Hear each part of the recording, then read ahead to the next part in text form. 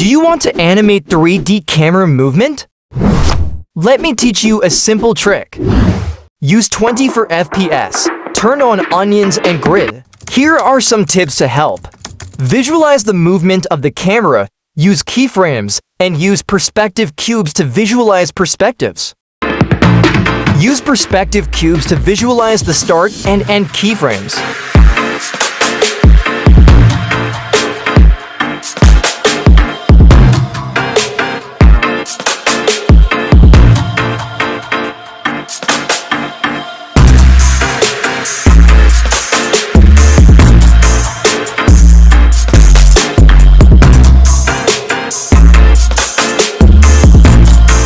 Now we're done, let's add in-betweens.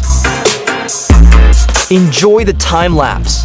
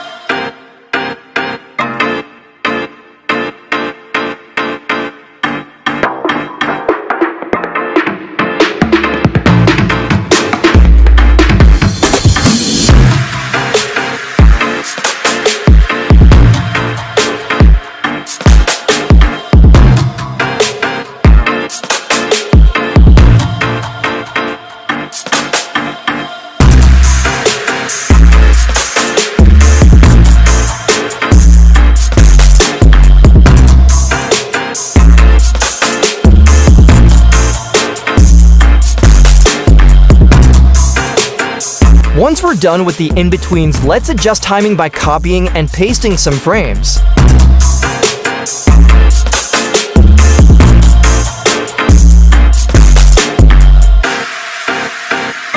Finally, on a new layer, let's animate the character using the perspective cubes as guidelines. Once again, enjoy this time lapse.